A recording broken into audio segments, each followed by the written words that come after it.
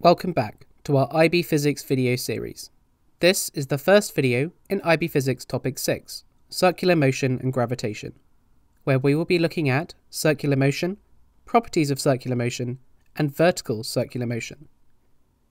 Ensure you review our Physics Topic 2 video series covering linear motion, as this topic will extend the knowledge introduced. To start, let's explore circular motion. As previously discussed, the linear motion of an object is defined by its displacement, velocity, and acceleration.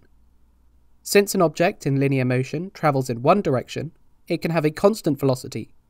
However, an object travelling in a circular path, as in circular motion, travels in infinite directions, and so it will never have a constant velocity.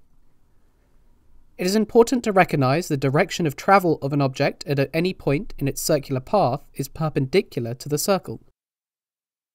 There are two types of circular motion, uniform and non-uniform. Uniform circular motion is circular motion with a constant speed.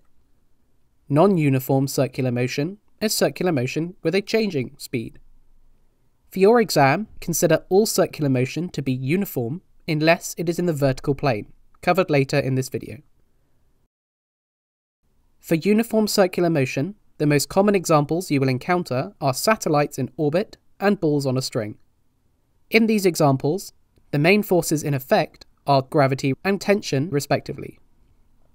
However, in circular motion, they are both termed the centripetal force. This force is responsible for keeping an object in circular motion by constantly changing its velocity.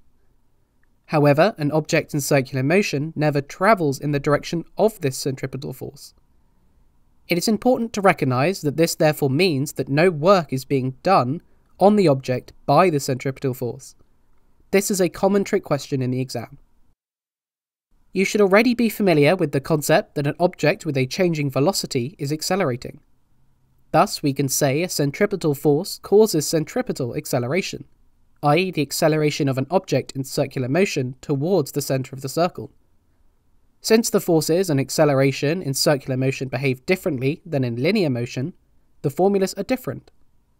For centripetal acceleration equals velocity squared divided by radius. However, for centripetal force, the normal formula still applies. Force equals mass times acceleration. Although, we can substitute centripetal acceleration in this context, changing the formula to force equals mass times velocity squared divided by radius. Let's consolidate what we have learnt with a practice question. A 640 kilogram race car drives along a 1.5 kilometer long circular track at a constant speed of 25 meters per second. Assume the mass of the driver is 70 kilograms. A. Calculate the centripetal acceleration. B. Calculate the centripetal force and state its direction. For A, we first need the track's radius, calculated from its circumference. You should remember that the circumference equals 2 pi r.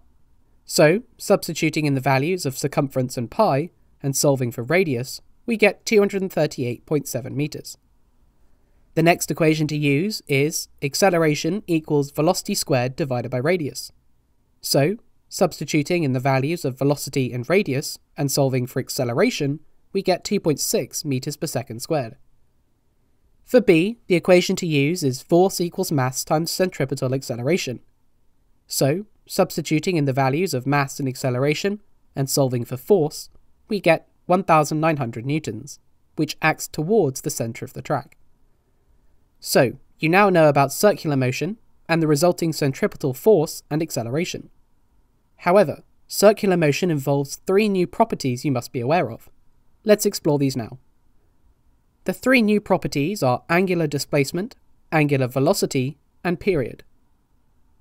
Angular displacement is the angle in radians travelled. Angular velocity is the angle in radians travelled per unit time. The formula for this is angular velocity equals angle divided by time. But you need to be able to calculate circular velocity. So how is this done? Well, utilising your geometry knowledge, you should know the length of an arc as length equals radius times angle of the arc. So, applying the velocity equals distance divided by time formula, we can say velocity equals radius times angle divided by time. To calculate circular velocity from the angular velocity, use the formula velocity equals radius times angular velocity. It is worth noting that when using this formula, the angle of the arc must be given in radians. Period is the time required to complete one rotation. Using the formula for angular velocity, we can say the angular velocity for one rotation is given by angular velocity equals 2 pi divided by period. Thus, we can rearrange to find period, which is therefore given by period equals 2 pi divided by angular velocity. Make sure to remember these formulae, as they are not all in your data booklet. You've now reached the end of the preview for this IB Science video. If you want to check out the full video, head over to our website and select a membership plan today.